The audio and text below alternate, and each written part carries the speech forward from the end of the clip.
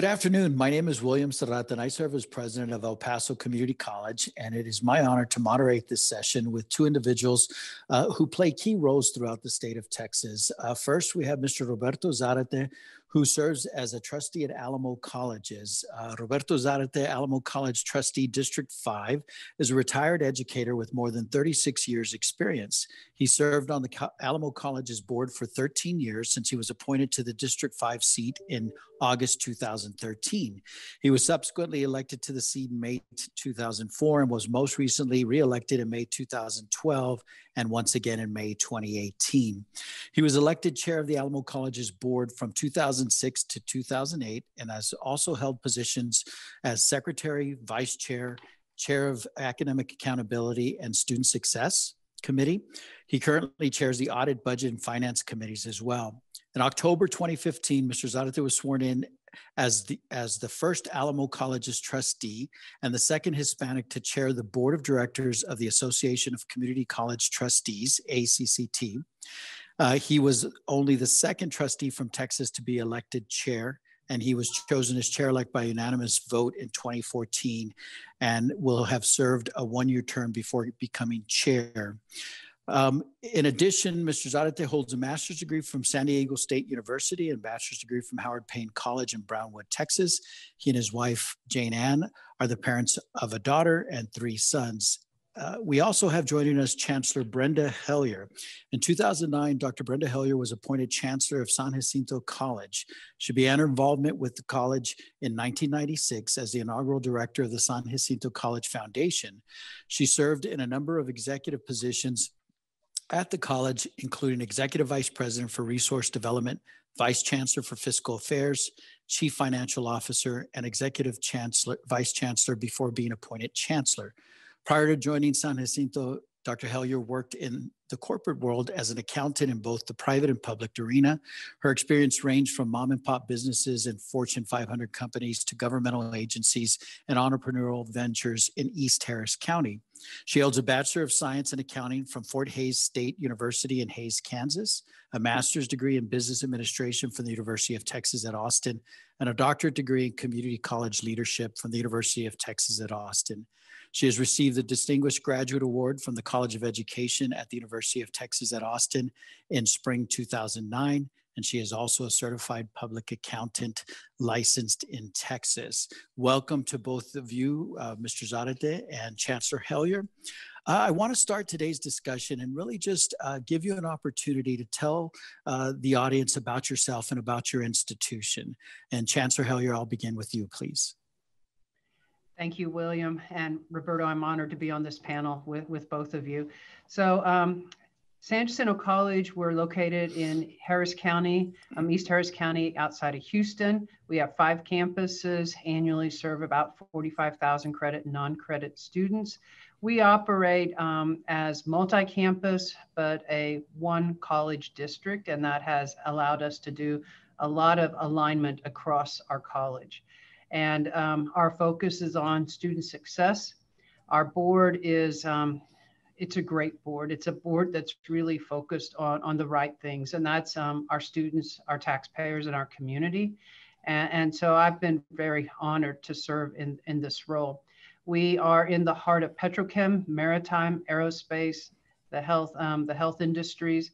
And so we have a great workforce program that we use to really support our community. About 70% of our students are transfer students and about 30% are in the workforce programs. And about 45% of our students are first generation to college. And so I'm honored to be here. And like I said, I'm truly honored to be the Chancellor of San Jacinto College. It's never where I thought my career would go, but it's a place where you can really see the impact you can make in your community.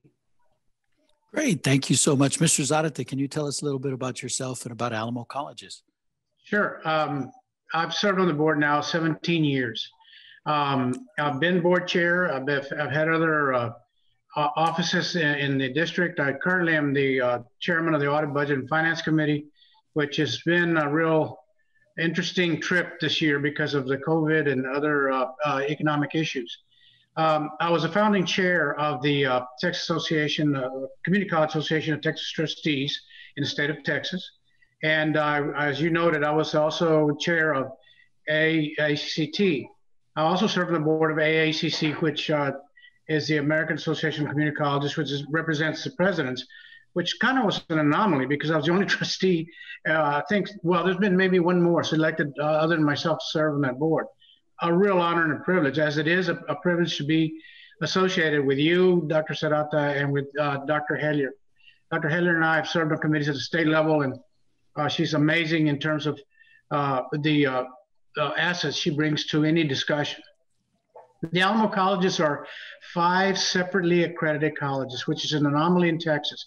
There's only another system that's like that, and that's Dallas. So it brings a different governance perspective. And so I'll share that with you later on, maybe in this presentation. But again, we have about over 100,000 students, at least we did before the COVID pandemic hit. And we're, again, in Bexar County, in the state of Texas, and right in the middle of the I-35 corridor. Thank you so much, Mr. Zarate. Let me switch a little bit to the purpose of this session specifically. I'm going to start with Chancellor Hellier again. Can you just describe the ideal role from your perspective of the governing board and the relationship with you as the CEO and the college as a whole? So the ideal role is really, I think, one of respect and trust between the board members and the chancellor, the CEO. And I see that within our institution. Our institution, the board, again, 7 members, and they are focused again on what's best for our students, our taxpayers, and our community. And you see them focusing around that. They ask hard questions. They don't allow the issues to come to the table that they're not willing to dig into and understand.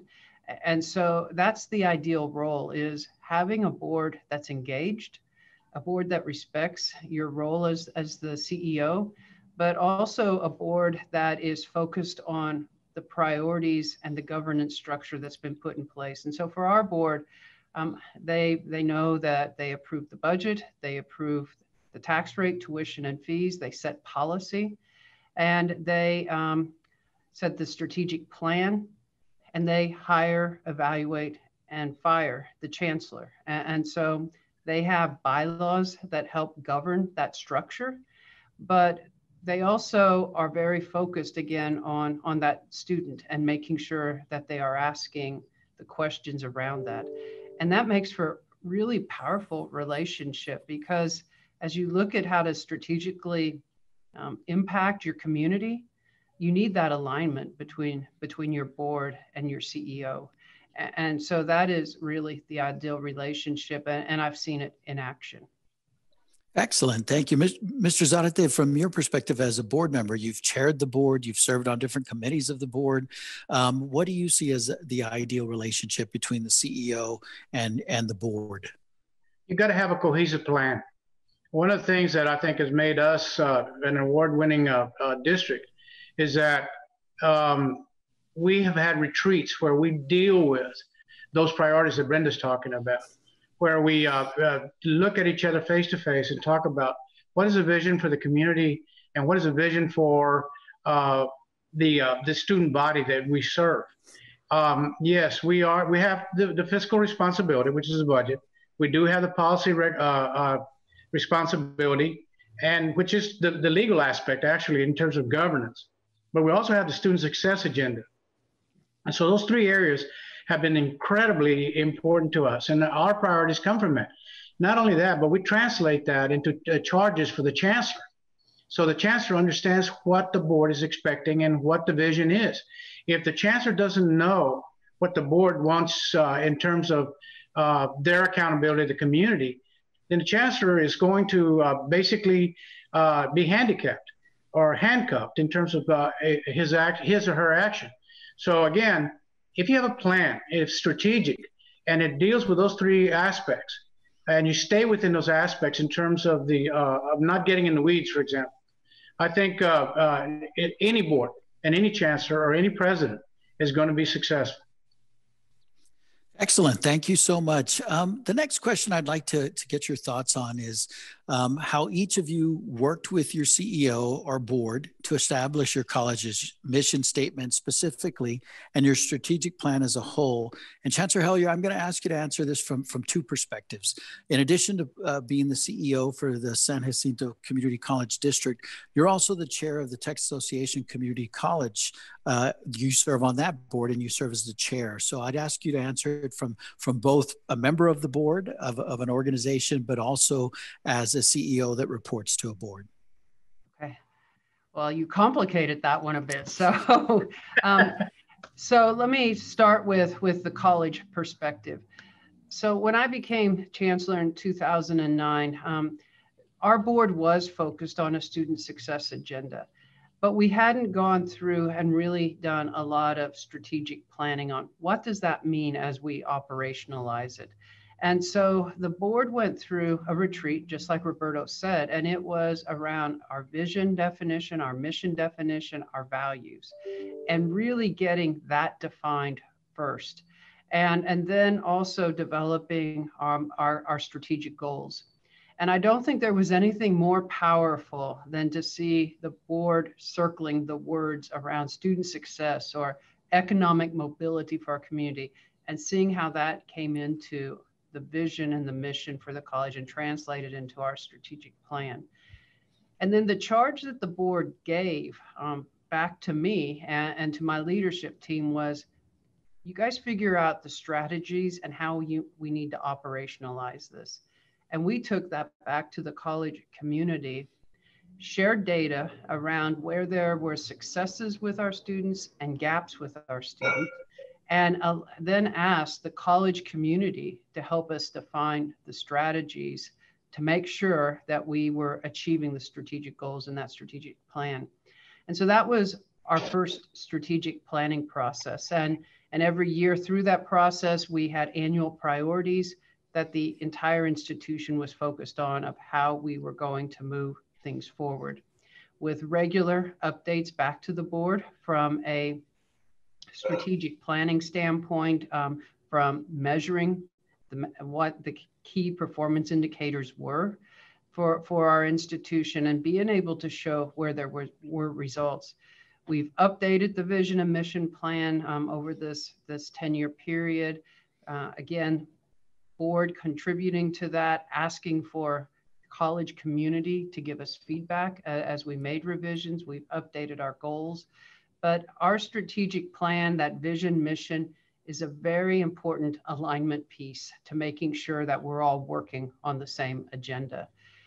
And from the Texas Association of Community Colleges, we try to take the same approach. Our biggest issue that we deal with is around the funding with the state legislative session. And so how do we put those priorities together?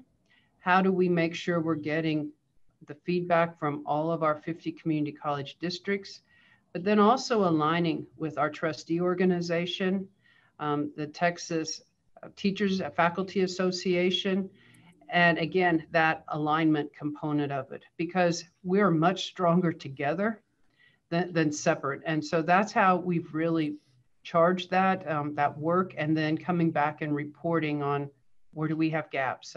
And so when you look at the Texas Association of Community Colleges, you see funding, you see transfer issues, you see workforce issues as our priorities. And again, trying to bring the entire state forward. Oh, thank you so much. It's an interesting perspective to see it both as a CEO reporting to the board and then to be on the board of an organization. I think that's a unique perspective. I certainly appreciate you sharing that. Mr. Zarate, how about you? How have you worked with your CEOs? And you've worked with at least 2 or 3 CEOs during your time on the board at Alamo Colleges, with your colleagues on the board to establish Alamo College's mission statement specifically and your strategic plan as a whole. Well, we've been, again, very forceful in terms of our need to communicate. One of the things that helped us tremendously is that we started attending the ACCT trustee government institutes that kind of got us in tune in terms of what our accountability was and what the responsibility was. And then when we came back, we knew that we had to have retreats to foster that conversation. And then we have a very robust committee meeting structure. We meet a week before each meeting, and we go through all of the committees from legal to student success. And we vet and discuss and get a lot of information from the chancellor and his staff. By the same token, we get to ask questions about what is it that's happening? What is our progress? And we do this on a monthly basis. It's not like you take this information and at the end of the year, you review it. We're going month by month by month so we can stay in tune with the challenges we've given the chancellor. And I want to make a point about this. The challenges we gave the chancellor are very much in tune with what the three areas of priority that I've stated before. And so there's an accountability feature there. We can hold the chancellor accountable, but in a positive way, in the sense that we can use all that information as we evaluate whether the chancellor is performing at the level that we expect. And so again, it's a matter of communication and also being very frank and knowledgeable about what your community expects. Thank you so much. So we've talked a lot about positives, and it's so refreshing to see both institutions really focused on student success and ultimately on facilitating the success of the students that you serve. Let's talk about the harder things. And I'll start with you, Chancellor Hellier. Can you describe the role of the board in disciplinary and investigative matters at your institution? So the board doesn't have much of a role in those areas unless there's a disciplinary or termination issue that the employee wants to come to the board as basically as a citizen, and then they would come and do it in that role. And through that, then there could also be an avenue for them to meet with the board in executive session, because we don't let any public comments about employee situations in front of in the public setting.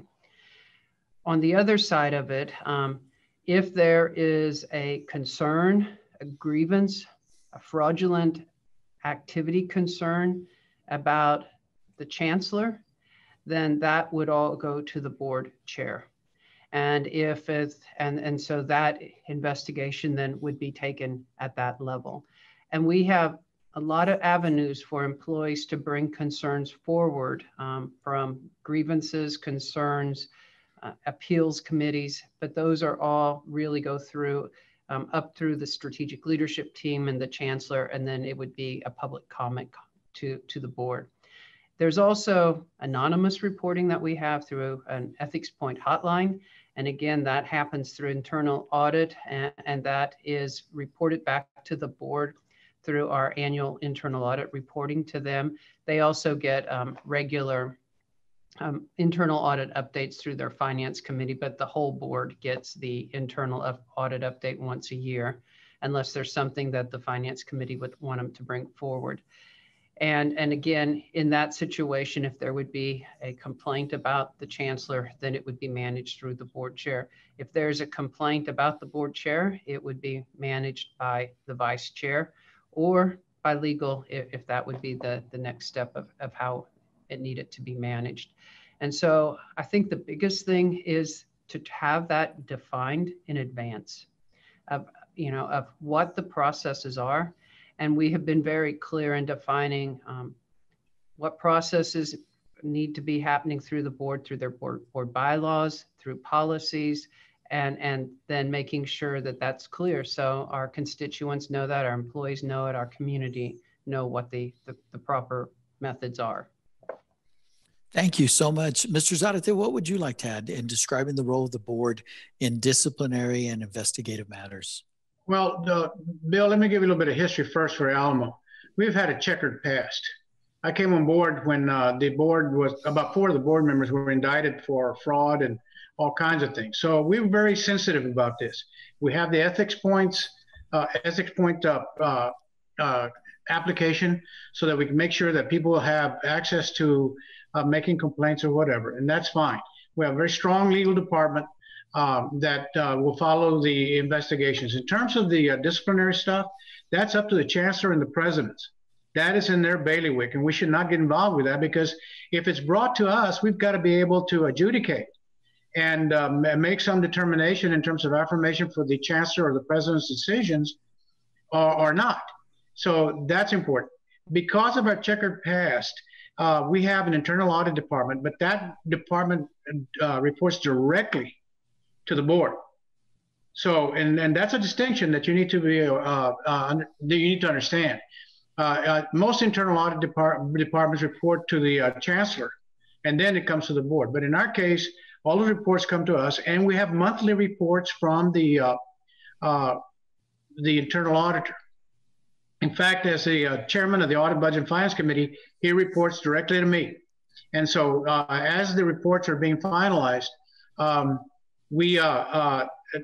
have a chance to review and also present it to the board at the committee meetings.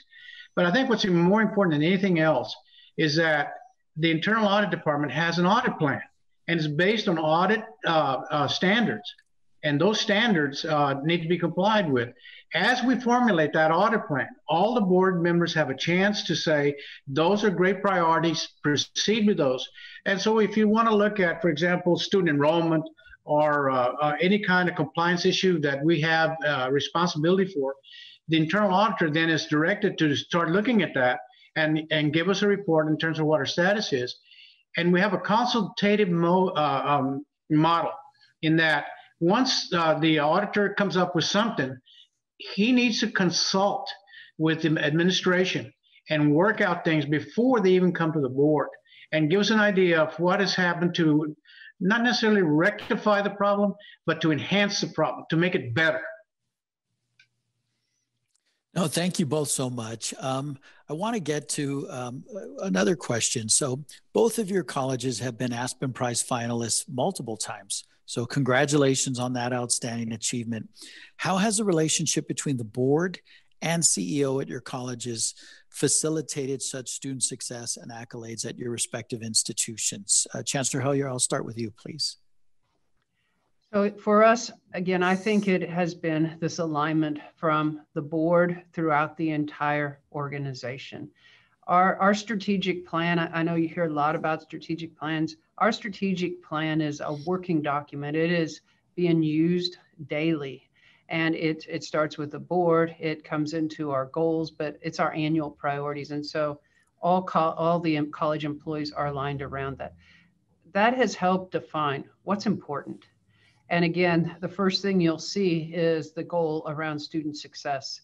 And so again, that alignment and defining what are the priorities and uniting your entire college community around that, and talking about it and talking with your community about it, that this is important.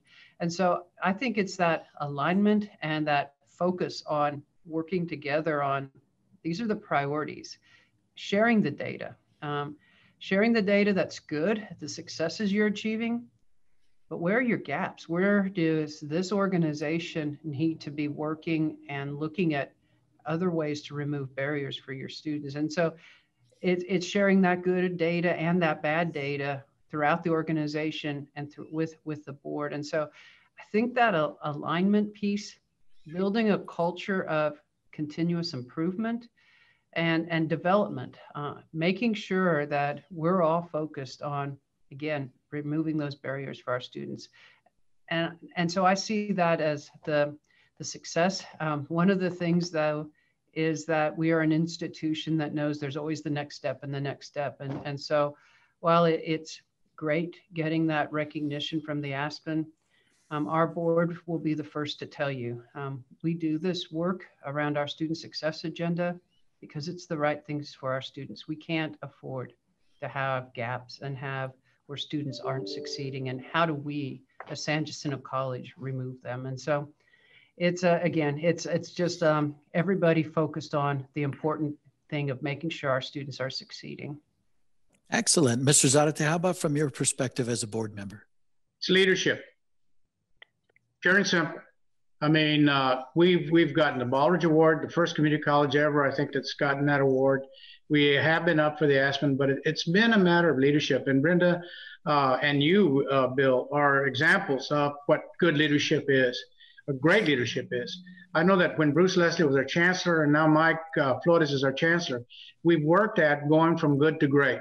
You never get to great. You constantly improve.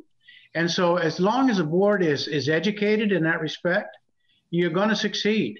And we also have, again, like I said, that robust committee structure that we have here in Alamo is that we're always looking for those areas of strategic importance and trying to see how we can enhance and help and make sure that we as a board can make good decisions, not only just to say, yay, you're doing a great job, but how do we support them with our budget, for example?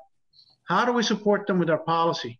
An example with a strategic plan. Our strategic plan is not just a document, as Brenda said, it's a working document, but it's in policy. And if you don't put it into policy, some people don't take it seriously, but it's policy and it's codified.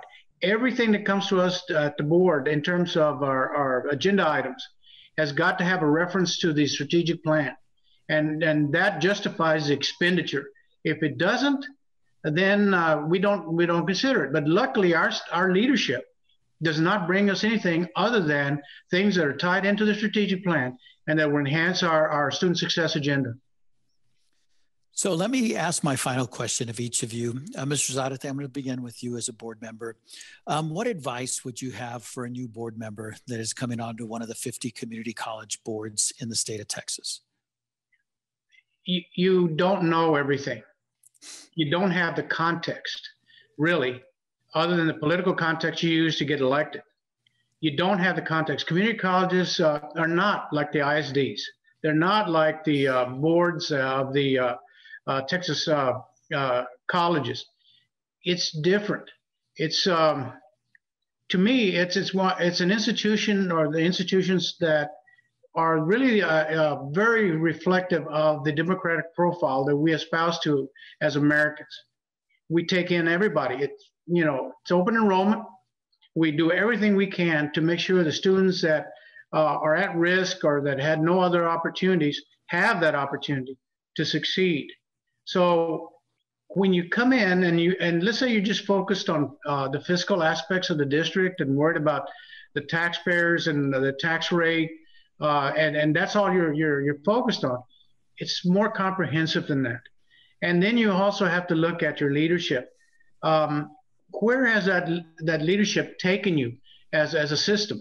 So, for example, like Brenda's been terrific in terms of her leadership and taking her college system forward in a very positive and imaginative, innovative way.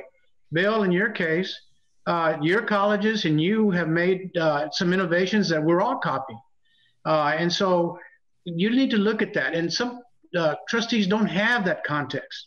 It takes a while to develop that. So my thing is, if you're a new trustee, I would immediately sign up for a GLI with ACCT so that you can get exposed to what's happening nationally and statewide. And then sit back a little bit and start listening. In my case, for the first 3 months that I was a trustee, I had no idea what the heck's going on. And so as I listened and as I grew from that listening, I became more effective.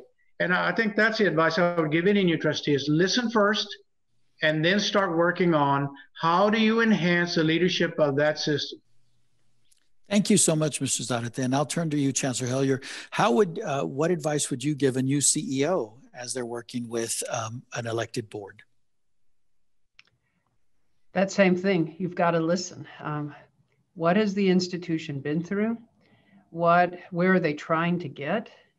Listen to that board so that you really understand, and then define what you're going to do to help make sure you're moving that forward. And you're going to find things that are good and things that aren't so good. And be ready to share that. You can't be afraid. I think so many times CEOs are afraid to engage their board on the issues that you're really dealing with.